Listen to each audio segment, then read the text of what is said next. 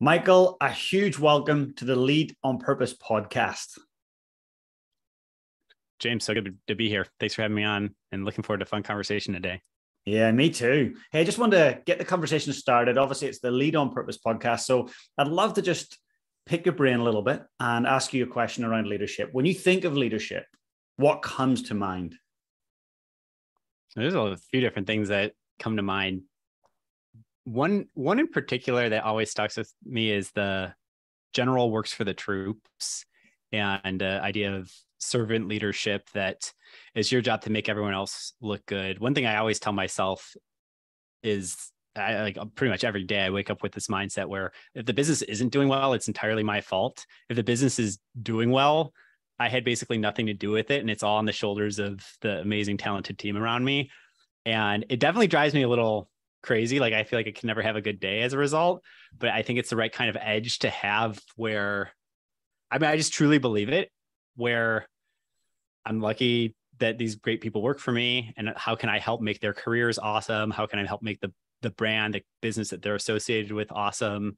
And is very sensitive, probably more than a normal person, to like things that go wrong, and I take things very personally and go and get after them. But I think I've found that that level of care, that level of taking it personally, that level of putting yourself last on the totem pole for taking credit has been, I think, a good magnet for talent. I think that's the kind of leadership that, I haven't always been a CEO myself. I've worked jobs. I've worked at restaurants. I've been an instructor, professor in the academic setting. Like I've had all sorts of different bosses myself, and that tends to be the type of boss that I've been drawn to. Mm-hmm. And that's interesting you say that, like in terms of modeling, like often when we think of leadership, it comes through a filter of what's been modeled to us, either good or bad. And so, who have been, one or two of those good models? Either they've done it directly with you, or you've watched from the sidelines as they've led a country or a team. Yeah, I had a early boss mentor when I was an intern in college. I worked at a company called Redfin, and maybe people have heard of them. They're a big like real estate discovery site, and was always very impressed by the CEO. They always took the time to explain things to people and really put everything that didn't go well he always put as his own fault. Like if someone didn't understand something, if someone didn't understand what was expected for them, or didn't understand some part of how the business worked, he always made a point to make sure that connection got solved, and make sure to one term that I've taken to using is whenever we're solving issues, there's always the issue itself as well as the meta issue. Like what's the issue that caused the issue? And that's just something I've learned from, early days at Redfin. I worked at Google kind of early days, a decade ago at this point. And I always thought, in these high output organizations, you always have that accountability from leadership, and always that sense of what real accountability means is when there's a problem, when there's a problem, poor leaders ignore it or blame or deflect it. Good leaders solve the problem or figure out a solution to the problem. And exceptional leaders, they solve the problem and they solve that meta around the problem. Like what's the problem that caused that problem? And I think having that imprinted into me early in my career has paid dividends over the years. I'm still getting better at it. It's a 10,000 hours type of voyage. It's not you just hear it once and all of a sudden you're good at solving meta issues around every issue. That's really great advice. And it's interesting. I recently had a friend who'd been asked to do something by their CEO, and they did it and executed on it perfectly. But then the CEO realized like an hour later, wow, that thing wasn't meant to go to everyone. And then essentially the CEO, she called the person out and said, sorry, everyone, this person made the mistake. And actually they'd done exactly what the CEO had asked them to do. And what you're saying is an exceptional leader would have went, hey, team, screw up, my fault, I did it. I've just fixed it, and here's how it won't happen again. Yeah, it's people are always going to see you as a leader. Like you don't have to really worry if you take the blame or admit an issue. You're going to be the leader because you have the title or you started the company. but what loses you the leadership, it's this weird thing is like, if you try too hard to always look correct, always never be the one that made the mistake, never be the one to blame. If you have this like picture perfect version of a leader, then that's the one thing that'll actually decay your stature as a leader, because it's not true. It's not believable. It's not relatable. And it leads to an environment where people don't feel like they can be objective about problem solving. One of the big corollaries to being objective about problem solving is that everybody, including leadership, is subjective and subject to certain biases. And if you can't be wrong, and if you can't set that leadership template from the top of, hey, I say things with my best judgment, but sometimes they are wrong. If we can't talk about that, if I'm not willing to admit that, how do you expect to have any culture of objectivity? Like if the leader can't be questioned, then it's going to turtle itself all the way down, where like every manager who manages anyone is going to have that same stance. Versus if you're the type of leader that's, hey, here's like current best understanding, this is the go ahead plan. And if it can be open for having holes poked in it to where it gets to an objectively better spot, it's just like, when you think about it that way, it's like, there is no other way to lead. There is no other way. Like, what is your job as a leader? Is your job as a leader to like emerge with a perfect ego and a perfect sense of like everyone likes you and you can do no wrong? Or is your job as a leader to drive shareholder value and solve real problems in the real world that create value in the market? It's like, yeah, like I think the first bucket, they get filtered out quick. I think if you're in a leadership spot because you want to feel good about yourself, oof. Just short time. Find a different job. Short-lived career. Like, yeah, as a leader, you're almost signing up for getting kicked in the shins, and you're almost making yourself the crash dummy of like, okay, how much, like, what cliff can I jump off of here? Sometimes I see my job is to be the biggest risk taker at the business, because as you go down the levels of a business, people get more and more risk averse. As a company grows, it gets more risk averse. And I often dial it even beyond. It's like I have kind of the midline of what we should probably do, but I often will take the even more risk on approach, because I figure that eventually it will get watered down to the neutral, like the more medium line, because people are practical. But I will come in with the like super spicy take, like let's like the marketing campaign, let's do like this extra super duper loud thing. Because if I'm not doing that, then no one at the company is going to be, in general, more like loud, spicy, risk on than what they see leadership is doing.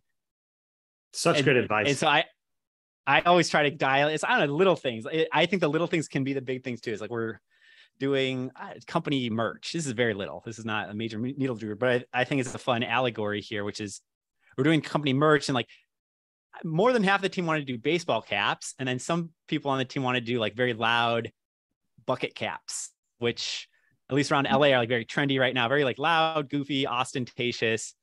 And so, you know what, we're doing bucket hats. And I was like champion it. We're like, look, this is not like a majority decision or whatever. Like, but we're going to go with, look, I want people from half a block away when we're wearing our merch we're at an event or we're doing guerrilla marketing. I want people to notice us. I want to be seen when we're in retail stores. I want people are going to either like love this or they're going to hate it. They're going to have a response to it versus, you know, we can always go back later and make a baseball cap. Like you can always do the more risk off, the more boring thing later on.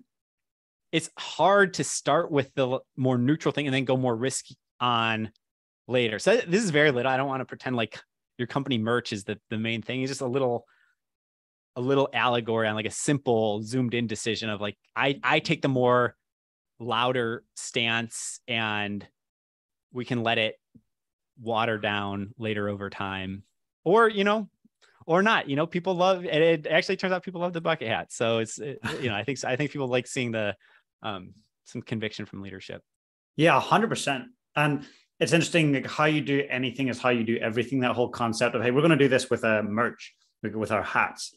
So this is going to filter into those bigger marketing, budgeting, strategy decisions as well. I like that approach. Now, let's chat a little bit about the mindset, because to me, I think you've got an incredibly unique mindset. And for leaders that are listening, whether they are athletes, whether they're corporate leaders, or whether they're trying to lead their family day to day, what's the mindset it took for you to take your startup and grow that through all the challenges that you get thrown as a startup? What is the mindset you adopted or you developed to get you through it?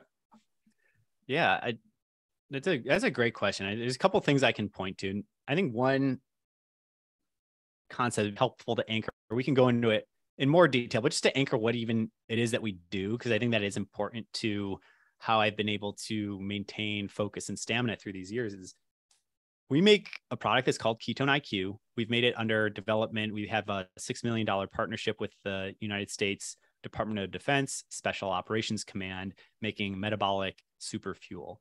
And we figured out a way to make a ketone in a bottle where you can just drink ketones. And it's the same ketone that your body makes when you are intermittent fasting or doing a low carb keto diet. It's actually really interesting because when you're looking at the keto diet, that's often seen as a weight loss diet where the byproduct is ketones.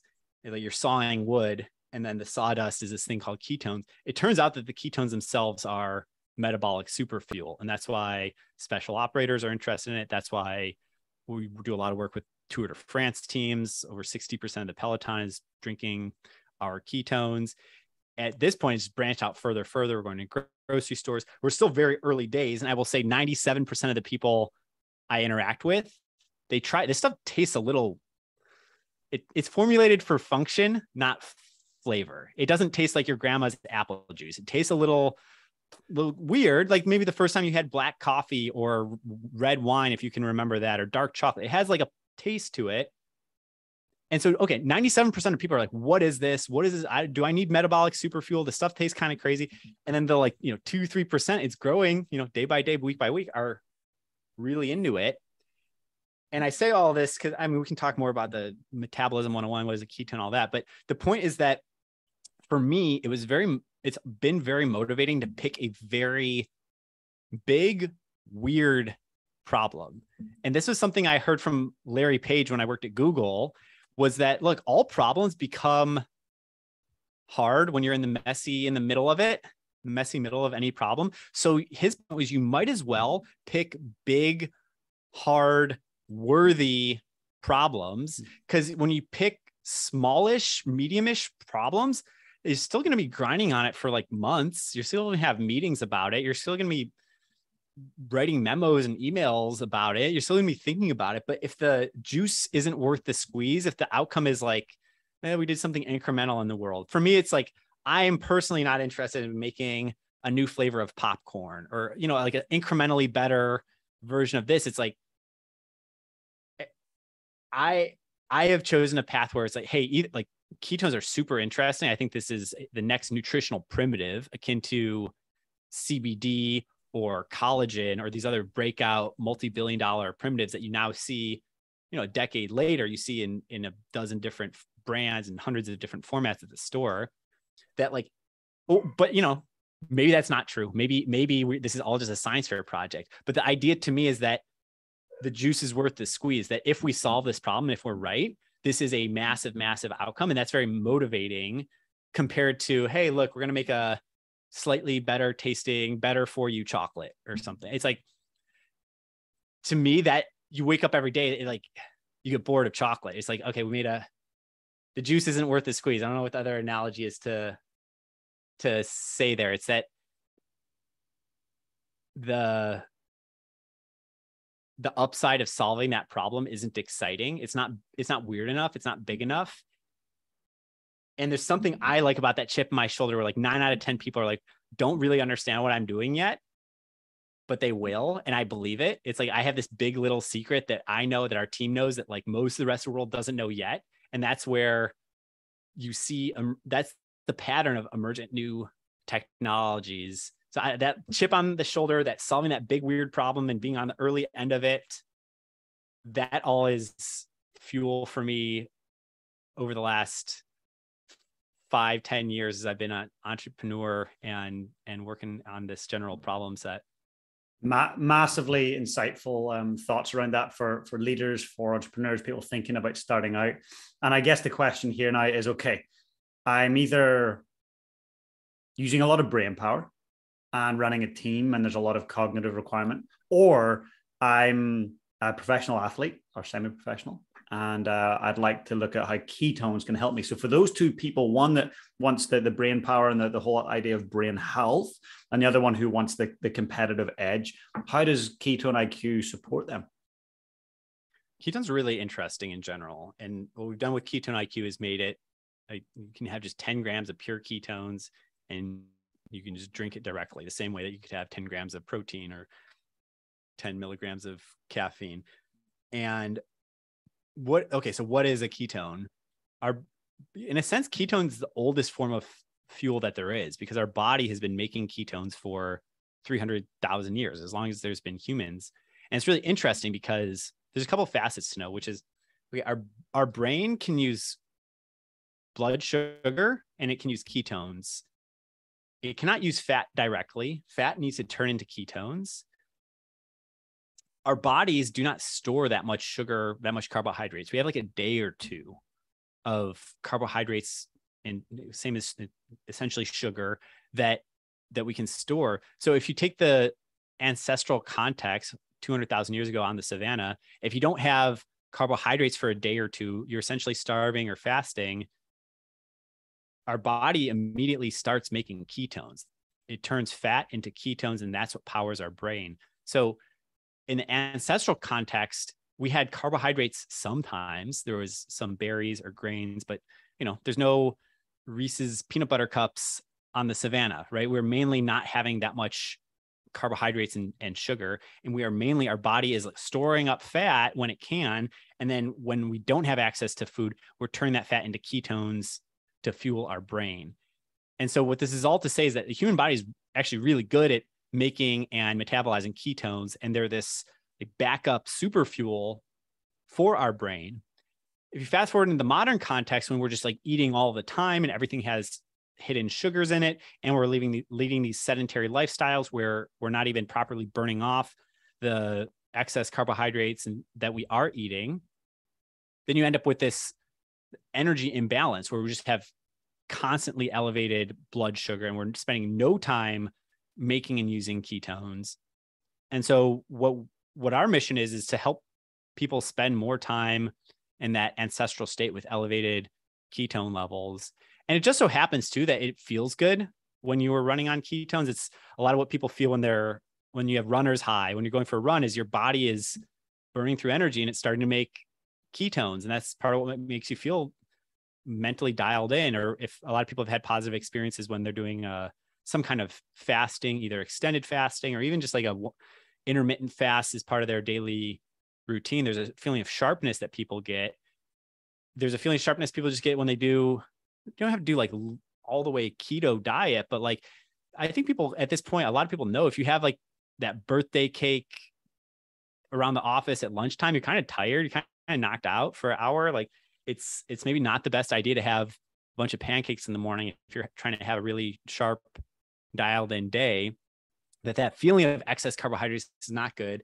On the flip side, that feeling of having elevated ketones is really good. And what we have is Ketone-IQ, which is a tool in the toolkit among all these other things. So it's not okay, magically you can just eat a lot of carbs and not exercise. It's that if you're living a generally healthy diet, not eating too much carbs, active, it's helpful to have this tool in your toolkit where, first thing in the morning, you can just prime your pump with a little boost of ketones and you feel really sharp going about your day. You didn't have any sugar. There's no caffeine inside of it. You can have it with or without coffee, kind of dealer's choice on your own, but you get this nice pick me up, or in the afternoon, there's this nice way to get a boost of energy when you're, I'm sipping some right now. You get a nice boost of energy with no sugar, no caffeine.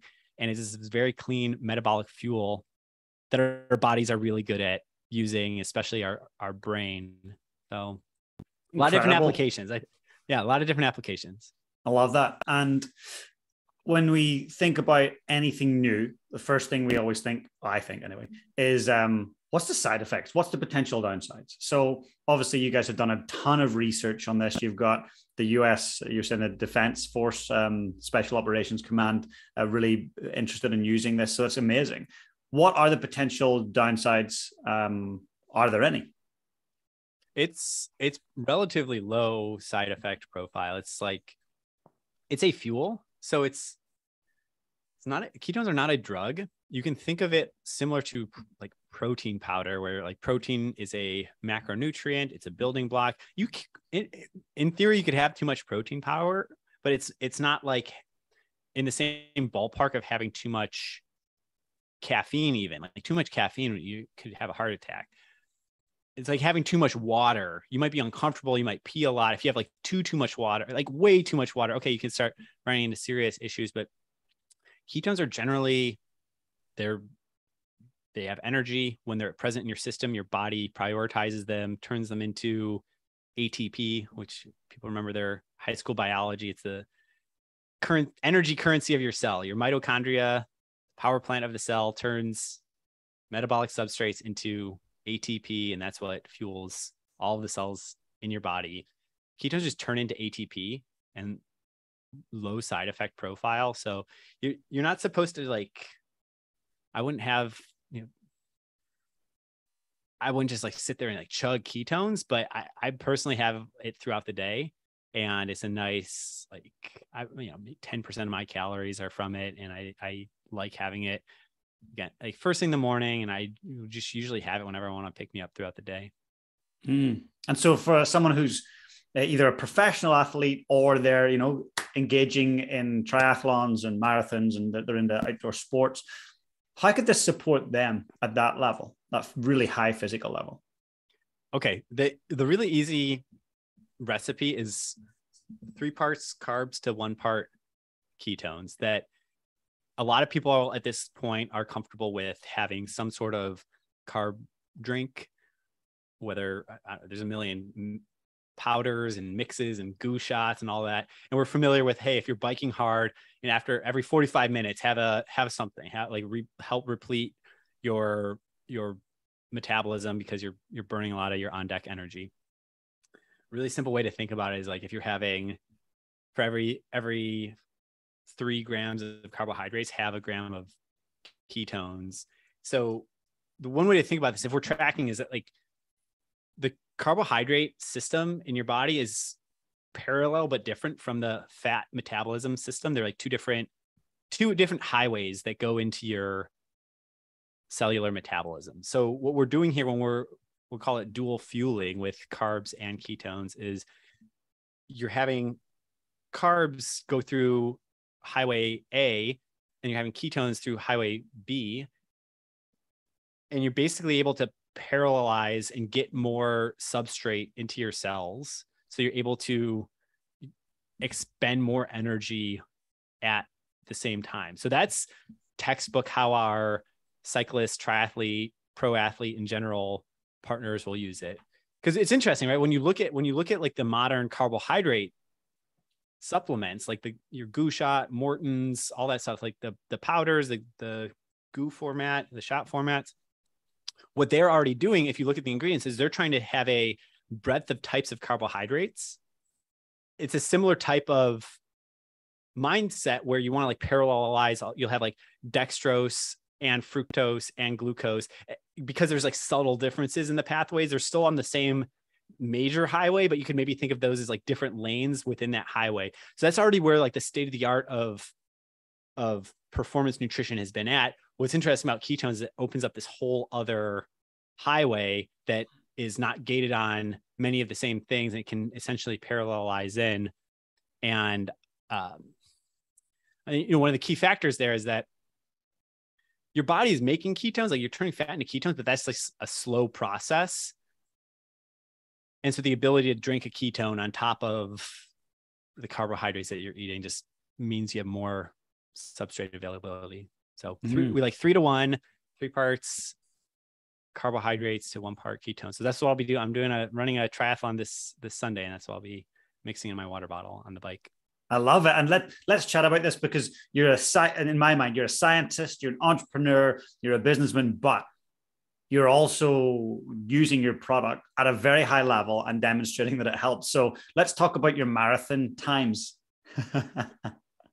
Yeah, I'm a big runner. I came into this sport through biohacking. I have a computer science background, and I got into biohacking and looking at my body as a system. And hey, what is the API of the human body? Like if the smartphone was the technology of the past decade, the human body is the platform for the next decade plus. And this is not just me saying it. Like, you can see the proliferation of Whoop and Aura and Apple Watches and continuous glucose monitors, where our body has become a platform, and we're able to, it's like we've been driving with the dashboard lights off forever. Maybe you see them once a year when you go to your doctor, maybe. And now all of a sudden the lights are coming on and we're able to see our RPMs and how full our gas tank is and what speed we're going. And at the same time, as people are observing what's going on in their body and seeing their HRV and their sleep score and their blood glucose, blood ketones, it only follows from there that people get more mindful about what they're putting into their body. Oh, I don't have caffeine after noon because it interferes with my sleep score, which I can objectively see. Oh, if I have a lot of sugar, I go for a walk afterwards because I want to decrease my blood glucose. I don't like having constantly high ambient blood glucose. That makes me feel itchy, and I know it's bad for me. And I can objectively see it when I wore that continuous glucose monitor for a couple of weeks, a couple of months ago, right? So I got into this space like a decade ago when we had to like order continuous glucose monitor off the gray market, and it wasn't like this cool, sexy user experience that it is today. And from there, started getting into marathoning. I've always been athletic and going on runs, but I started just measuring, okay, what is my heart rate? Okay, and I started doing things on my runs where I would go like, okay, how fast can I go while keeping my heart rate under 140 BPM? Okay, what's the difference when I run fasted versus when I run fully replete? Okay, well, there's actually two totally different training goals. When I'm running fasted, I'm not going to be very quick that day, but I'm going to get a lot of metabolic flexibility. If 2 days later when I run fully replete, okay, I'm going to get a lot of speed. My muscles are going to get really strong. And if I vary between these types of workouts, then I get the complete picture where I have like strong, fast legs, but I also have my body's able to run on an empty tank and solve the metabolic fuel side of the equation. So I took this systems approach to my own running. And look, I'm not like marathon runner. I'm not Olympic marathon runner. I run 6 minutes a mile for the marathon. So I'm finishing the top 1% of a given marathon. Again, not nowhere close. And I'm sure there's people listening to this podcast for whom the 242 marathon they did that, I don't know, when they were in high school or something. But for me, I'm proud of it. I'm happy of the process I've made there in like a few short years of cracking at the sport and being very biohacker systems thinking about the whole endeavor. I love it. And I truly think that biohacking is starting to become part of our everyday conversation. And certainly I'm seeing it with athletic teams, sports teams that I work with, but I'm also seeing those conversations unfold in boardrooms and in corporate team building sessions. So for someone who's thinking about looking at biohacking, what is it and why is it valuable to a leader? Yeah, that's such a good point. And I love the parallel that you're driving between pro sports and the boardroom. I think that's really apt because pro sports is cool and we love to watch it, and it's forever has its place in the social fabric, like watching people at the pinnacle of athletic performance. At the same time, most people, unfortunately, are never going to be a pro athlete. But I would say that the boardroom or being a high-powered white-collar worker is its own performance sport. You're still trying to operate at the absolute top of your game. Like the board meeting is the Super Bowl for you. The big pitch or like selling your company, like that is your Olympics. Like, and what's interesting is there's just like a lot more people that are doing that. There's a lot more doctors and lawyers and entrepreneurs and people in that in that realm than there are of athletes. So where we all watch and admire and are inspired by our favorite athletes, where we're more directly applying it is just everyday people is like, hey, I sit down at my desk every day and I want to, drive as much output as possible. We're all staring at this glowing rectangle, clicking and typing, playing the great online game, right? There's some permutation of clicks and taps that'll make you $1 million, and some that will make you go bankrupt, and some that'll make you $1 million sooner, and some that'll make you $1 million and eventually in 100 years, not that fast. And so it's all a performance sport of like, okay, how do I optimize this? How do I get the most productivity out of myself? And so if we accept the premise that we're all performance athletes in quotes, like we're all performance athletes in our regard, even in the white collar professional realm. Okay. Biohacking is this idea, and the word biohacking, I think, is kind of melting away because of exactly what you said, James, it's just going mainstream. So like we don't have to call it that anymore. Like the early computer people in the 80s were hackers, and now we just all have a phone in our pocket. And it's like, you're not a hacker just because you have a computer in your pocket. It's just normal. There's a billion of them, like multiple billions of phones in pockets. I think we're getting there with biohacking where 5-10 years ago, it was like, oh my God, you sent away your cheek swab to get a genetic profile. Wow. Oh my God. You are measuring your glucose levels with this implant in your arm ongoing. That used to be outrageous. And now it's like, like my aunt tracks her footsteps, and like my neighbor down the block measures his sleep score and is always posting about it. You know what I mean? It's crossed that chasm. So, okay, this idea of biohacking, whether the term itself is like, evaporating away as it comes mainstream or not, just to define it, is this idea of seeing your body as a system, and which it is. It's arguably the most advanced piece of technology you'll ever own is your own body. And we are understanding the outputs of our body. We're getting better sensors and wearables and insights into how our body is doing. And we're getting better inputs into that system on the nutrition side to be able to modulate those intended outputs. And so being a biohacker, it's not I wouldn't say a binary thing. It's definitely a lot of shades of gray in the middle. It's like, how much do you want to apply your systems thinking to your own body as a system? How much do you want to optimize your own outputs? And what's interesting there? And there's dozens of tools now at our fingertips for relatively affordable prices, where you're able to on both sides of the equation, you're able to like measure and monitor better on that side, and you're able to modulate the inputs better on the nutrition side. So it's really exciting time right now, I think it's only accelerating, to be honest.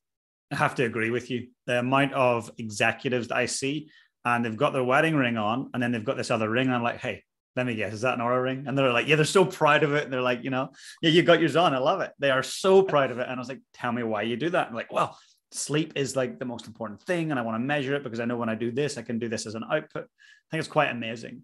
So in the executive corporate, white collar world, coffee, certainly here in New Zealand, it's like the go-to. And I've been in North America a lot, in the UK. Like coffee is what we do in the morning. So if we were to replace that with Ketone-IQ, what might the benefits be? Because I know for coffee, like with caffeine, I get the jitters. Sometimes I actually feel physically sick.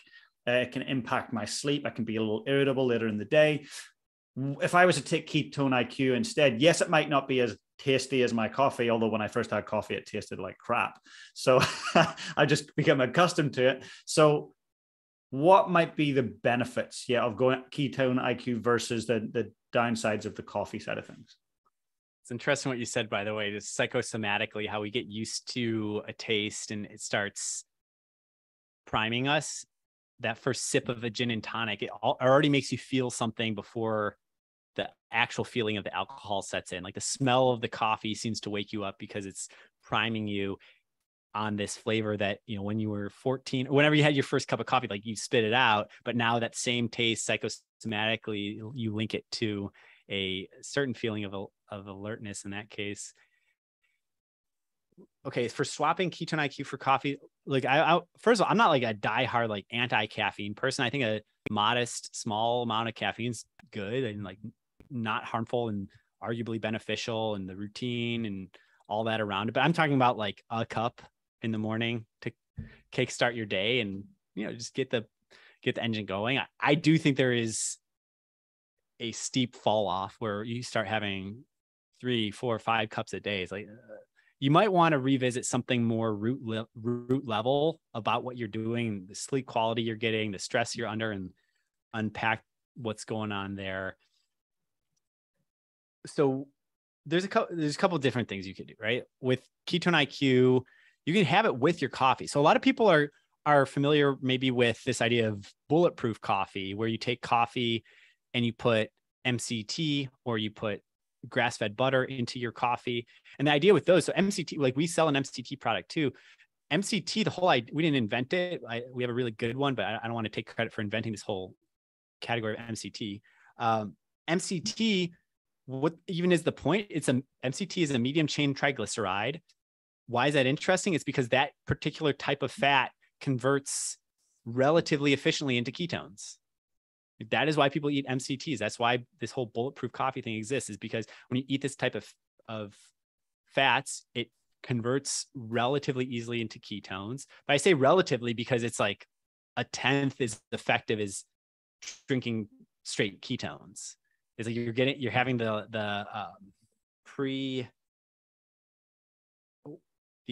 what's it called? It converts into ketones, but there's a drop off in the efficiency. And so it's just like, if that's what you're going for, I would say have that and also have just the direct ketone itself. And it's interesting how they stack together, because caffeine itself it's a drug. You could consider it as that because it's blocking a hormone. You have adenosine is the sleep hormone, and caffeine is blocking that very specific pathway. And so you're not feeling tired and you are then feeling more alert. But caffeine itself doesn't have any calories in it. It's not a metabolic substrate. It carries no energy. So you're stimulating your body and your brain, but you're not providing it with any energy. It's like you're yanking at the chain of the lawnmower, but you're not giving it any actual gas. So then that begs the question of, okay, where's the fuel coming from? And that's where people like being in ketosis at the same time that they have their coffee, whether it's through a bulletproof coffee or taking a shot of Ketone-IQ. It's like, okay, I'm revved up. But I mean, the other option is you can have a Frappuccino and start your day off with a milkshake with 45 grams of sugar. And then that's going to be your gasoline. But I'd say that's a very dirty gasoline, and you're going to crash later in the day, and you're going to want another one, and you're not going to be feeling great, and you're not going to be doing yourself any favors for your long-term metabolic health if you're constantly spiking your sugar like that. So you can replace caffeine with Ketone-IQ. That's definitely something we see in our community. They have like some Venn diagram overlap of how they feel. It's like a different feeling of energy. It's not exactly the same. But I would say we have a lot of people who kind of complement it. And it a lot of times tends to be that bulletproof coffee type of crowd of people who like that smooth, even feel that they get when they have some source of energy that is ketone oriented and not sugar oriented. And that having that with a modest amount of caffeine seems to be this nice synergy of functionals that starts your day off really well. I'm seriously excited over this next 4 to 5 years to see how Ketone-IQ plays out, because I really feel like people are highly aware of what they're ingesting and how it's impacting them. They're measuring things more than anything. And I truly feel that when we, whatever we measure matters. When we measure anything, it actually matters to us. And so when people are measuring sleep, they're measuring heart rate variance, then they want to be putting things in the other end that are supporting and empowering that. So I have no doubt that there's going to be huge swell of interest globally with Ketone-IQ. And as that swells and grows, I guess I want to take you back to like the beginnings before that you get to that point where it's like globally exploding. And I know already it's doing crazy cool things, but why do you do what you do? That's a great question. There's so many levels of answer on that, James. I can break it into pieces. I think there's the more practical, and then there's the more philosophical, what is the meaning of life types of answers. Which is there? Did you intentionally leave it reader's choice here? Yeah, let's do this. Let's unpack the different pillars of that. I love that there's more than one. That's great. Yeah, look, the job is to create shareholder value. That's what I promised my investors and stakeholders, including employees, including myself, my family, is create a lot of value in a short period of time, ethically, like do something that creates a lot of value for the world. And that part's exciting to me and a fun problem to solve just on an intellectual level. Like I think we are solving a multi-billion-dollar problem here because of everything connected into people's desire to want to perform better, metabolic health crisis in general. And hey, we really shouldn't be eating so much sugar. And if we've created something here that helps you like reduce your sugar cravings and have something that it's essentially the opposite of sugar, it's essentially like a good, clean metabolic fuel. I just think there's so many different ways to assess it and say, okay, like there's a reasonable chance that this is a big thing. Okay, so like that's one reason is solve a big problem. And it's going back to that point earlier. Like I think if you're solving a smallish, medium-ish problem, it's actually harder. Like the easy problems are hard problems because when doing an easy problem, there's not that much value to create around it. And then why should someone invest in you? And why should someone work with you? And it actually like the hard problems are the easy problems because like everyone could kind of get why it could be cool to solve world hunger or go to outer space or like do like these big audacious problems. Like, hey, maybe it'll work or maybe it won't, but like that's audacious. And like, if that works, that's huge. And so yeah, that is one reason is I think just looking at all of the macro trends kind of superimpose the human body as a platform, all your whoops and your auras and general interest. It seems like a efficient way to create value in a relatively short amount of time, solve really important problems in the world. I think going on the more philosophical side, it's that I want to be a conduit of what I see as good in the world. There's so many people before us and after us that have created beauty and in the aesthetic sense and have created architecture and literature and music. And I think the meaning of life is to take the signals that you think are positive and amplify those, and try, if you can, also turn down the volume on the signals that are not positive in the world, and be a conduit for that unending stream of the universe just unfolding. Like try to amplify the good vibrations, like try to make something that is adding value, a lot of net value into the world, like putting the kind of capitalist hat, shareholder maximization hat aside. Is like, I think there is some pretty good alignment where I think if you do the latter here, if you like create a lot of value for people and you're smart about it, you will also capture economic value. But I think in the more just like touchy-feely philosophical sense, that I want to, that same feeling that I've been on the receiving end of, like it's really cool to have a computer that just works and like the internet's amazing, and wow, these running shoes are amazing, wow, flying in an airplane, amazing, like all these amazing things that just walking down the street, like, wow, who paved this road? Like if you put me on a desert island, I wouldn't even know how to make a number 2 pencil. Like you were just the recipient of this like absolutely insane abundance of ingenuity that has come before us. I want to do my part of contributing into that stream of ingenuity. And there's without even any ego. It's almost just like, that is the stream, like that is the dance of life. And we're just dancing, and that's just the dance. There's not even like another option that's that interesting. It's like, yeah, like that is what we're all here to do. That is the dance. Let's just do it. Let's make cool, clever things in the world. Thank you for sharing that. I really love hearing both aspects and both sides of what drives you. And for the person that's listening right now that's going, oh, I want the edge. Yes, I need that either, physically or cognitively. I'm going to give Ketone-IQ a try. I'm going to order it right now. So University College of London did a study around habit installation and how long it actually takes to install a habit to see the true benefits of the new habit that you're trying to install. Most people think it's 21 to 28 days, but the average time to install a new habit is 66 days. So if I was to take Ketone-IQ for 66 days, so a couple of months, would I start to feel those benefits? And is it compounding, or is it like, no, you'll have it today and within 3 hours, you'll be like, I'm a different person? What would you recommend in terms of like our bodies starting to feel the difference?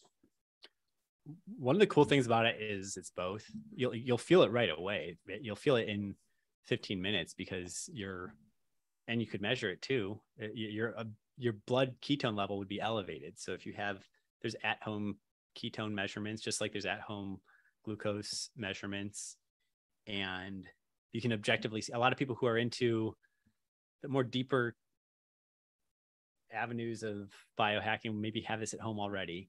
But yeah, there's breath ones, there's blood ones, there's urine ones. You can see your blood ketone levels. So you just immediately have elevated ketone levels within 15 minutes. And most people feel that because your brain is going to start using that. Like you will start doing metabolism on ketones in your brain. And for a lot of people, that just feels like that kind of fresh feeling from waking up after a nap, or that runner's high. And then habitually, like if you're doing this for 66 days, I think what you'll see, everyone's experience is going to be a little bit different, but if it's helping you to reduce your cravings in general, or cravings for sugary foods, if you're swapping it out for something else like that, if it becomes your go-to pick-me-up instead of something sugary, there's a lot of different ways that can compound, where you could just be having more hours of flow state in the day. It could be helping you to, if you go 66 days of also having less sugar, you're just going to feel great. You'll probably be more shredded. You'll probably be more have increased body comp. And there's a lot of different ways that these little lifestyle benefits can compound when you start really doing it habitually. I love it. And let's fast forward 12 months. You and I reconnect. We have another conversation. Where are we at? If you say, James, in the last 12 months, it's been incredible. It's been epic. This is what's happened. What would have happened for you to say that?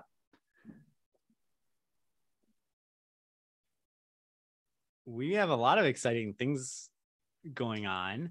I would say what would make it incredible is I think I've laid out a lot of the big picture kind of galaxy brain idea here. Is like right now what we have is Ketone-IQ, where you can just drink a shot of ketones. What's planned up next on the docket is to use that as a platform and make other products off of it. So the same way that you see a lot of products have CBD in it, for instance, right now, if we're doing our job right with Ketone-IQ, there's a lot of other products with that inside of it. And it starts being more like, you can think about developing different opinionated product lines for like very, very specific applications. Like the way that someone uses it for a certain sport might be different from another sport altogether. It might also be different from someone who's having it for more longevity benefits, or someone who's having it for more appetite control benefits. And so you can think right now we're just stoked because we have the pure primitive out on market. It's like early days of electrolytes, or like you had just like the Gatorade in the 1970s. You just had like the raw powder he makes a giant vat of it. And now there's a lot of different instances of ways and brands of, like, there's a lot of electrolytes and a lot of stuff now. Early CBD was just like tinctures, right, of pure hemp extract CBD. Now it's in, same thing, it's in beverages and bars and this and that. Same with protein. Like, you can just go down the list of nutritional primitives. And if we do our job, then in a year, I would say it's, yeah, like launching many of those with interesting partners. I think that's always a fun part of the job too, is there's only so much we can do directly as a brand, but, you know, partnering with other people or bringing interesting other people into the fold to co-launch different spin-off brands together that are powered by Ketone-IQ, and having it really feel like a platform. That would be, I think, a big win for us. Yeah. I'm looking forward to having that conversation and to celebrating those moments. Thanks so much, James. Yeah, I appreciate it. Now, I've got one question. I always like to wrap up with this question. And before I ask it, I just want to say a huge thank you for sharing what Ketone-IQ is all about and really going deep, being honest, being open about it, and for committing the time that you do to developing a product that's going to have such great impact on people that use it. So last question is this. So we'll fast forward many, many years. It's your last day on earth. You know you've got 5 minutes left. And someone very dear to you in your family who's very young, just a young child, they come up to you and they say, hey, Michael, or it might be dad or granddad, how can I lead my life with purpose? What would your advice to them be?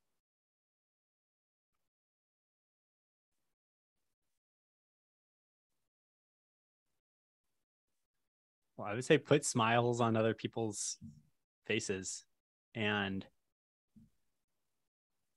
maximize that. So if you can do it one-on-one interpersonally, that's already an amazing start. And then when you can start building businesses, communities, platforms where you're able to make art or commercial goods or what have you that put smiles on people's faces, even when you're asleep, even when it's people that you've never met, like, think about ways to even scale that out from there. But that the end goal is putting, like, maximize the area under the curve of smiles on faces. Do it one-on-one, do it on any platforms that you're building, and see how much leverage you can build up to be able to create the most net smiles on faces on the planet. That's beautiful. Thank you for sharing that. That's a great piece of advice for that young person out there. And for the person that's listening right now, that's young or not so young, take that on board and think about what Michael just shared. And Michael, I'm going to make sure and put in the show notes where people can go and actually purchase Ketone-IQ, where they can get in touch with your company and connect with you. But there's nothing like trying it, thinking about trying it while we don't really understand the concept. So I think for me, it's like, hey, let's get it, let's try it, let's experience it. So I'm very excited to see it grow and for everyone to give it a try. And I look forward to reconnecting again someday soon. James, yeah, looking forward to the next one. This was a lot of fun. Thanks a million. Hey guys, if you enjoyed the content today, please smash that subscribe button below. And if you want to become part of my community, I've got an amazing free Facebook group. Please come and join us. The link is in the description below. And also, if you've got any questions about today's session, I'd love to know. Just comment below and I'll be sure to get back to you guys. Have the most amazing day.